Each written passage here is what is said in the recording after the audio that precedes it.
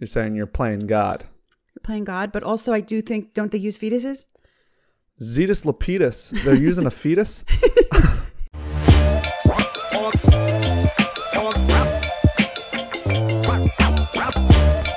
Hello and welcome back to the Croak and Crow podcast. I am Spencer Cartier.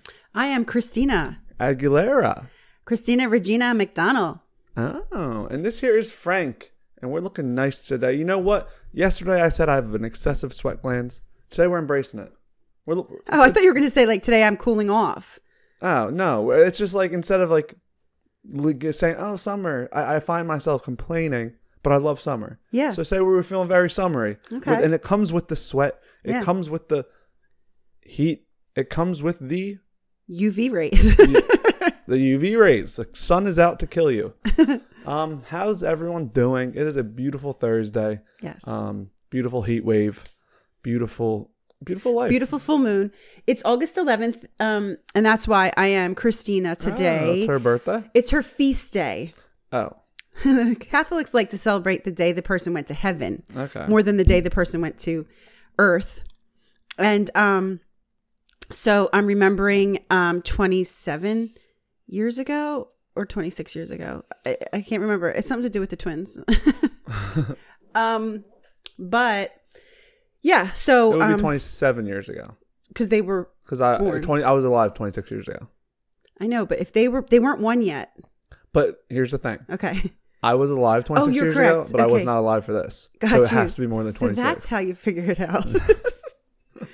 Christina, she's on the party on the other side at the moment. Yeah, we're all pretty jealous. My cousin and godfather is the same person. Yeah. And he just joined the party August 2nd. Shout out. I have a lot of people who decided to go to heaven in August. Yeah. My dad, my mom, my sister, my godfather. So beware of August. No. It's if it's too hot, you just too hot to handle. You go to heaven. Just like the show. That's what that show's about, right? Life. I don't know this show. Too hot to handle? I thought that's what you watch. Too hot to handle. What do you watch? What is the I don't watch anything. No, I watch Trailer Park Boys. You watch the English show. You know what I don't like? Love Island? You know what I don't like when people call it? Like, you know what people call trash TV? I don't like that, but what is it? Smut TV? I don't know. There's some like very negative thing. I don't get out much. And people just say it about themselves, like, oh, I'm just watching. Like you don't like the word junk food, and now you also don't like this. It's like stop it. Right. What? Like, oh, someone's going to call you on like not watching a documentary. Yeah. It's just TV. It's television. Yeah. It's entertaining. Mm-hmm. Oh, I'm watching trash television. Well, stop. Well, I don't know. I don't. Actually, I do. When you're sitting on the couch. But I don't watch Too Hot to Handle. I don't know what this is. Eating your popcorn. That's not junk food. And the show on TV is not trash television. But what do you think I'm watching? You are watching an English show about very attractive English people. Love Island. Love Island. Okay, well, Too Hot to Handle is like the same thing. Okay. And I think it came before Love Island. But those old reality shows? No, it's not that old. I'm saying like 2 years ago. But it was English people, and it's Too Hot to Handle. What is the premise of Love Island? Can they not kiss or anything? Oh, they can have sex. Okay, that's what it is. It's a dating show. So Too Hot to Handle, I guess that's what it is they tell people they're going on like a Love Island show. Okay. And so it's a bunch of very, like, sort of, imagine me. Oh, a bunch of yous, yeah. A bunch of me's. And Frank. And me and Frank, yeah. That's why we're wearing this. We look like we're on Too Hot to Handle. You're auditioning. And so it's like, you're going to be with a bunch of other sexy people, and you're just going to have 6 weeks of fun. Yeah. And then they go the first day, and they're all like, ooh, I like your abs. And then the guys are like, ooh, I like your hips. And then they're like, And then there's this like Alexa thing that comes on in the first day and says, gotcha, you're on Too Hot to Handle. There's $1 million or $100,000 cash prize. Any kind of physical. Oh my gosh! Touch. And people are unable to do it.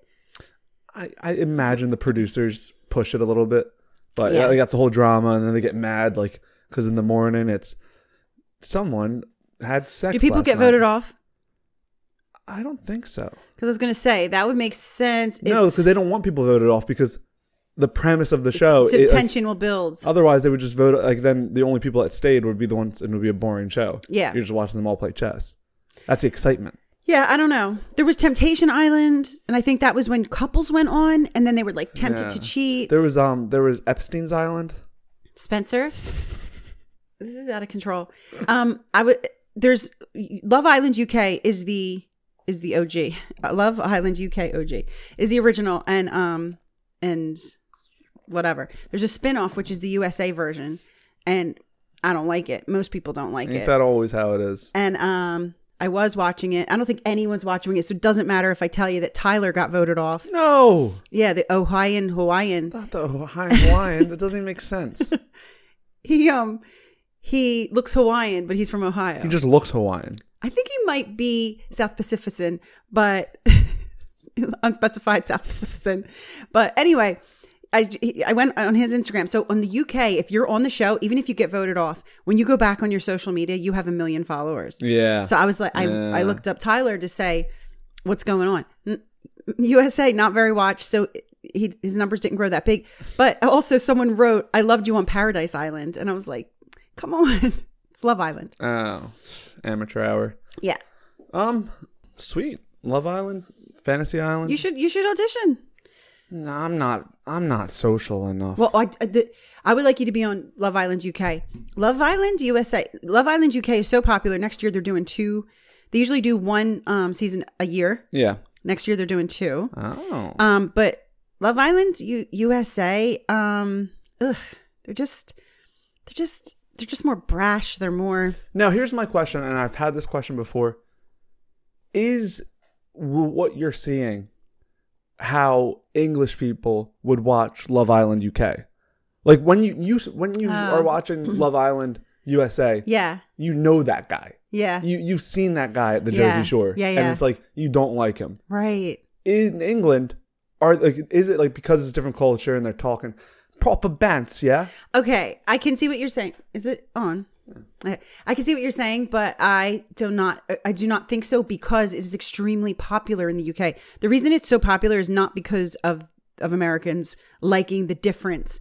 Yeah. It is a very popular ITV show in the UK. That's true. And I guess it's more of just the actual US show because look at Jersey Shore. That was what I just explained, but we loved it because of the entertainment and the characters. Yeah. Yeah. I don't know. It's National Mountain Day. Mountain. Yeah, you like mountains. Mountains are very biblical. Oh, yeah. The Mount Sinai. Mount Sinai. Yes. Cedar Sinai Medical Center in California.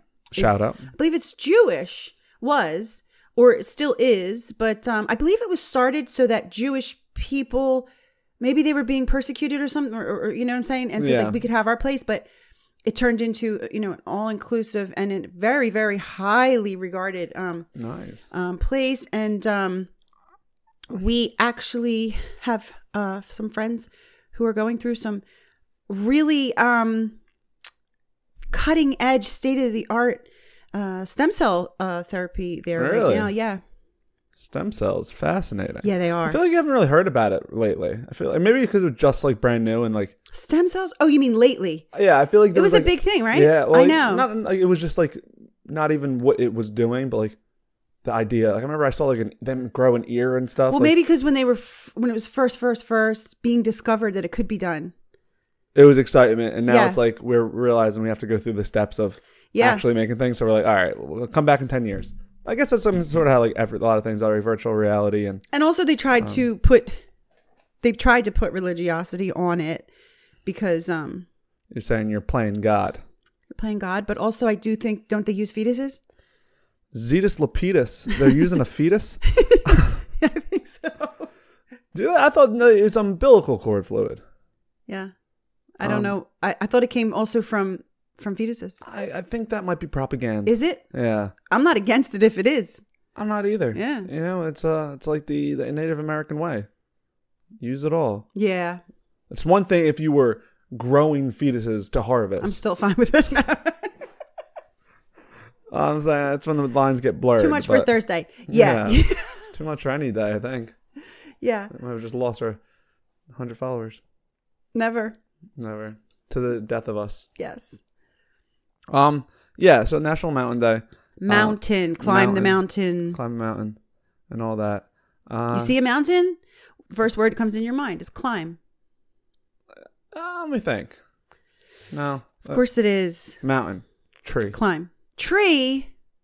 Yeah. Now we live in a place that has some mountains and Pocono Mountains. And they bore through them. They tunnel through them. Yeah. And then you get to go through the mountain instead of over the mountain. You save time and you get to be a little scared for or hold your breath. 3 minutes. That's a fun thing to do. Hold your breath and see if you can outlast the tunnel. Mm-hmm. Love it. But guys, so the Instagram polls are over. Do you know what we're doing for the next polls? Exodus. I said it yesterday. We're just going to go through. Let people know how the Bible works. Okay. Exodus. Fun. Exodus. And how do you say, are we going to do, so for Genesis, if you guys followed our polls on Instagram at Croak and Crow, we were, picking Bible verses, but it was the 1st to 7.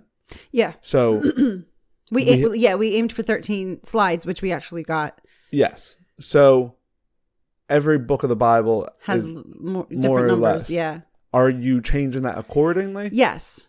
It'll be percentage more than like whatever percentage 26 verses out of 1,000 verses of Genesis, whatever that percentage was, we'll do because Exodus has less verses than Genesis. Got it. So you're going to be there crunching the numbers. Yeah, I'm a number cruncher. So so I have all the verses that we had against each other for during the polls, and there's a lot. But we are going to pick one. And you know why? You know why we're going to pick one? Why? Because it is Walk Through Thursday, baby. Roll the intro. Oh, roll the intro. that was my intro pause. I know, that's what I was waiting for. Roll the intro, please. Welcome back. Hope you're having fun. 'Cause Walk Through Wednesday just begun. What is going up, guys? Oh my gosh. What is going on, guys? It is Walk Through Thursday, the greatest day of the week. And on Walk Through Thursday, we open up the Bible. The Bible is open in all its glory. No more jokes. Once the Bible's open, we scan through it, we rifle through it, and we pick a singular verse.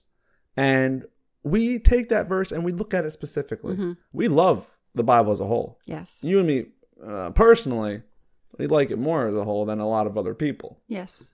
We like to see the overarching themes. We like to see the callbacks. Give me it all. But there's also importance in every word and letter of the book.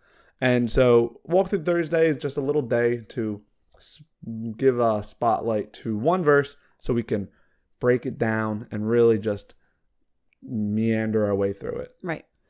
So without further ado, we're talking from a book. I'm not doing okay. You're fine. I'm just getting a little nervous. I think it's a shirt. No, you're not. We are reading from the book of Genesis. Shocker.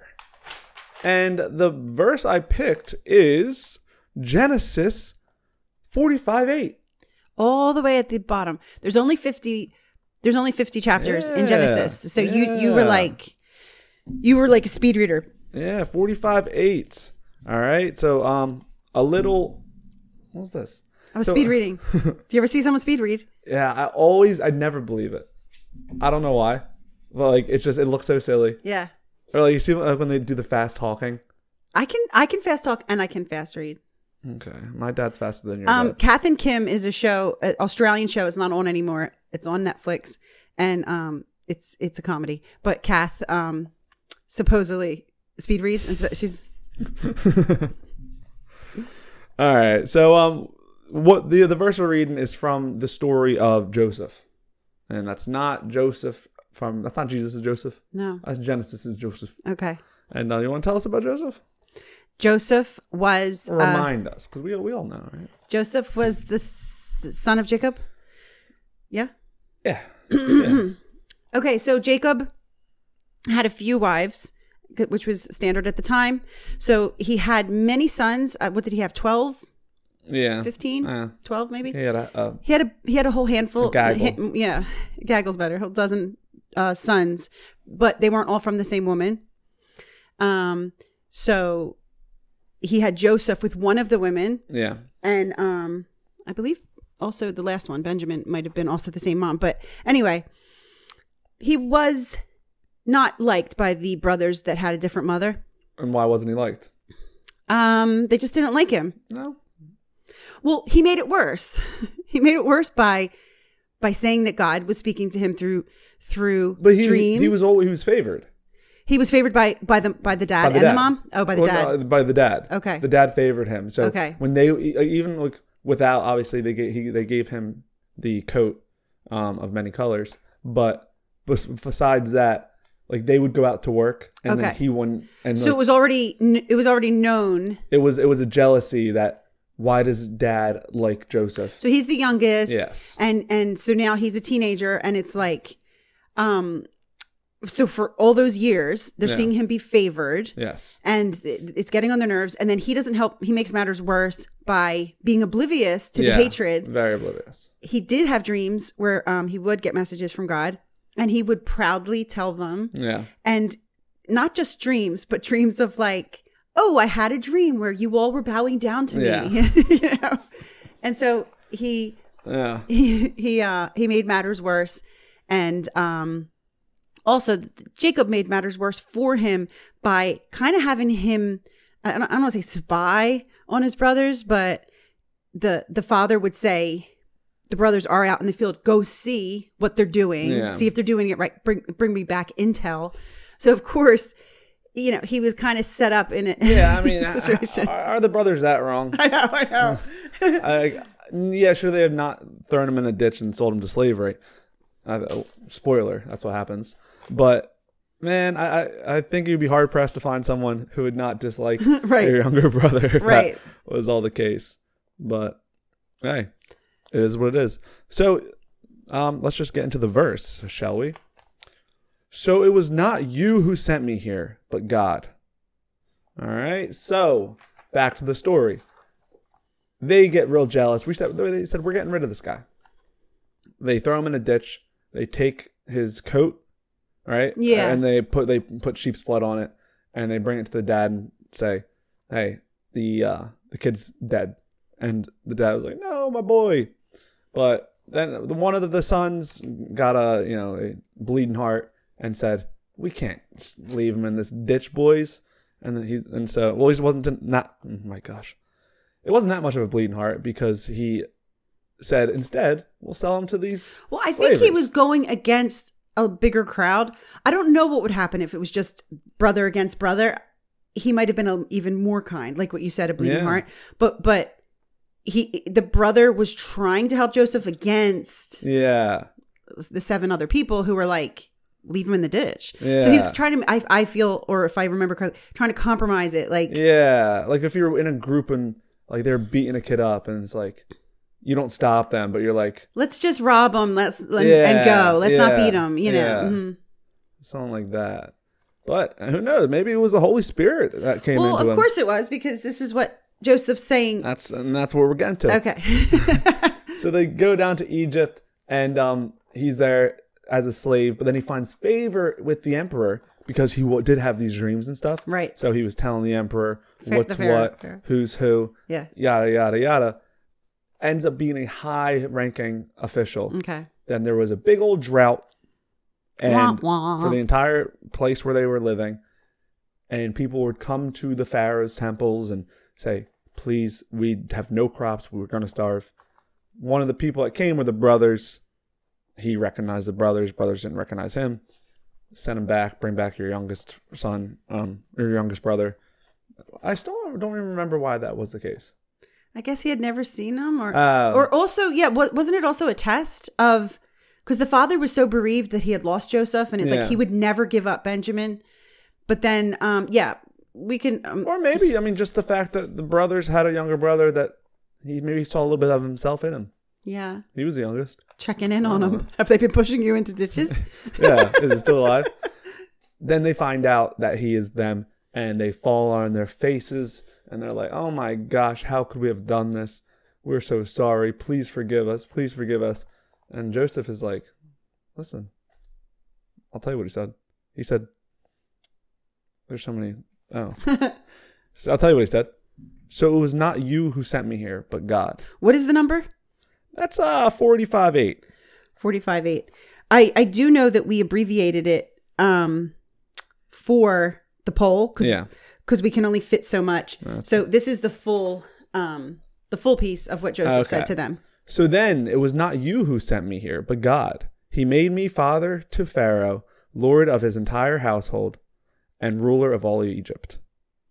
So he's just explaining further. Yeah, it's just part of the story of what he was sent. Like what God really sent him for. Right.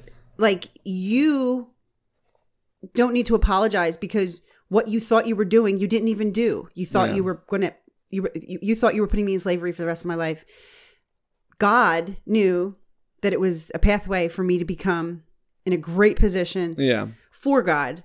So that was the Joseph story. But as we talked about yesterday, why do us in 2022, why do we who are not Joseph, how does that speak to us?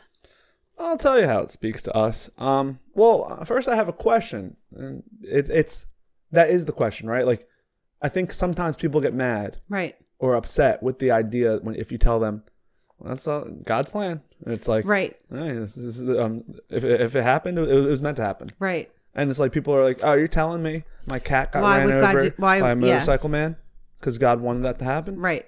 So where is the line drawn? Yeah. What I'm asking. I thought you were setting up your own like a dramatic pause so that you would then tell me.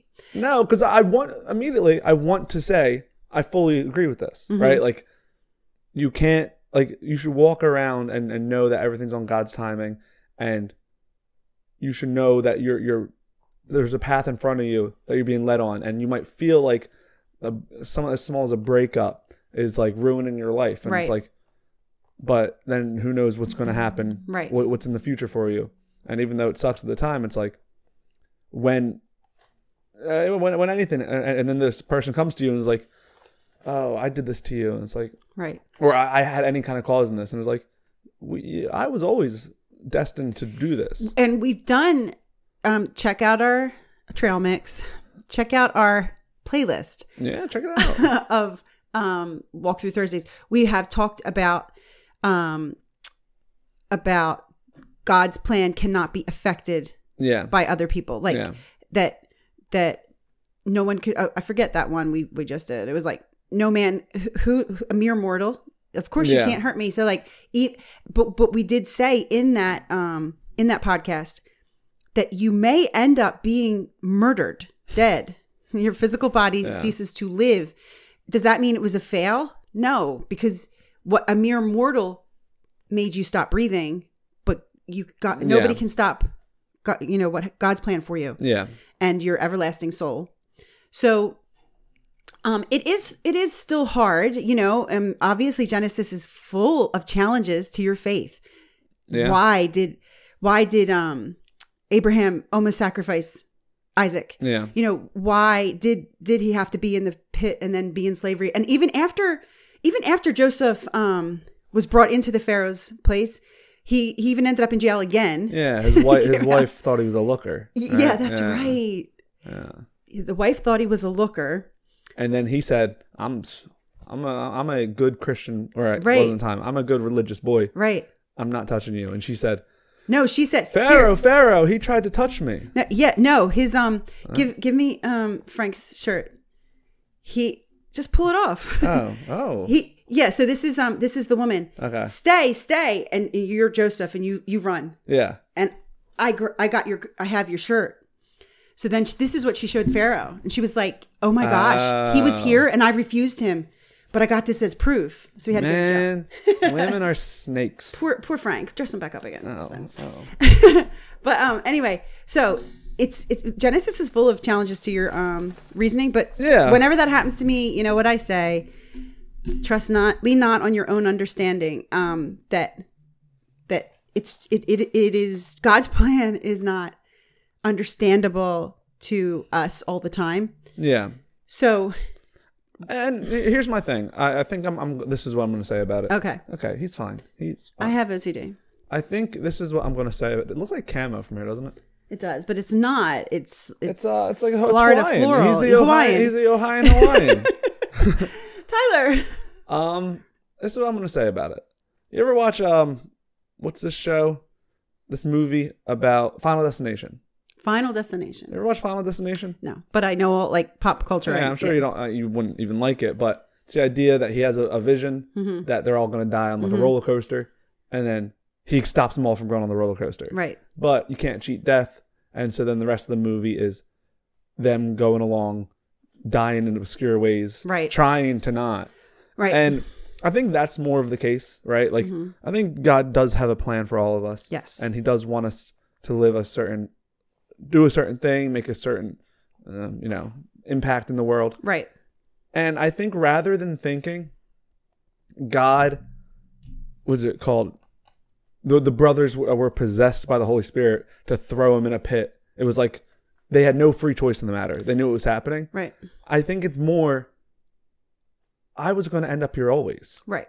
Whether you threw me in the pit or not. They could have not, and then things would have gone differently, but the part where God wanted Joseph to end up, he would have ended up. Yes. And so I think that, I think when we try to think you feel like the loss of free choice. But I think it's more like that. It's if you go on this turn, okay, well then we'll lead you back to the right. If you go this way, we're going to lead you to the left. And so when he's saying to the brothers, I think it's more like this almost had nothing to do with you. Like I think his forgiveness was separate from his statement in a way. Okay. Where it's like, listen, I was always going to come here. All you did was put me on this path. Right. This direction here. Right. It was like whatever fork in the road went, it was always coming back. Right. Yeah, because they all had their own journeys with God and they all had their own purposes that God wanted them for. And we're saying it negatively, like, it wasn't you, but God who put me here. And we're saying like, if something bad happens, you don't have to hold animosity in your heart for it, but also for good things. Yesterday we talked about the quarterback, Jalen Hurts, and saying, same thing. It's like, oh, well, you had such a good school and such a good coach and such a good. Yes, I did, but I am here because God put me here. Yes. And one more verse I think of, which is I want to always repeat. Mary, when she was visited by the angel, and the angel said to this young woman, "This is what your life is going to be." Yeah. And it was like, what? Mind blowing. She said, "Let it be to me according to your word." So yes, you have free will, make the best of your life, do everything you can to make it fulfilled, but also know that God is always watching you, always with you. Yeah. And on that path with you. Yeah. And I would always say, don't ever feel like you don't have free will. Right. Right. Like it's just because it's when things like are in my mind destined or whatever. I don't think it's the fact of like, I don't want to. I think there's something in you, like when people talk about true love, right? Where it's like you feel connected to that person. I think there's more of this like connection with the destiny. So like he could have run from being Pharaoh all his life, but it was like there was something always pulling him to a potential. Yes. Because where he would feel wonderful for saving people. Yes. The same thing with Mary. The angel didn't have to visit Mary. I know we're jumping New Testament, but the angel didn't have to visit Mary and tell her anything. Yeah. So she could have said, "No, I don't want it." Yeah. But she didn't. I don't want it. It's Jon Snow. Of course it is. But guys, that's Walk Through Thursday. Have we done this story before? We always do Joseph, but I mean, I remember talking about this specifically. Maybe you're drawn to it for some reason. Egypt, here I come. Guys, be good. Genesis is over. Remember that wherever you're at in life, God sent you there, even if it's jail. That's right. Yeah, I think. Do they let the prisoners have the tablets yet? I'm a big advocate for that. I think so many different levels of your incarceration depend on what you get or what you have access to. Okay, I'm a big advocate. Yes, I think our world is progressing so much. Yeah, and to still treat for like not only do you have to be incarcerated, you have to be incarcerated back in 1950. Right. You know what I mean? Right. Like because back in the day. Right, the difference of an outside person and a person in behind bars was just being behind bars and having to do time. You woke up, you had social time, you worked. If you weren't in jail, You woke up, you had social time, and you worked. But now we're all like doing things, passing time. Right. Like if you were in jail and you had an infection and they said, sorry, you can't have any penicillin. Yeah, exactly. Right? It's like, well, no, because in the old days it didn't exist. Now it does. And I think it's just a horrible concept to like feel like, no, they don't deserve it. It's like, well, neither do you. Prison Lisa. reform. Yeah, I think they're in jail. It can't, I'm not saying it's not going to be a communication device. I'm saying like make a prison like locked version. Right, where, like, right. Maybe you can scroll on TikTok. Right. Or do whatever. I don't know. Get a draw. Like invent one and sell it to all the prisons. That's true. Leapfrog. Giving you a call. Remember Leapfrog? Yeah, I do. All right, guys, I'm out of here. Tomorrow's Dr. Seuss Friday. We need a new book. We do. Recommendation. Oh my, wait, I want to show them something real quick. Okay. So this is a little preview of all the books we've read for Dr. Seuss. Oh, wow.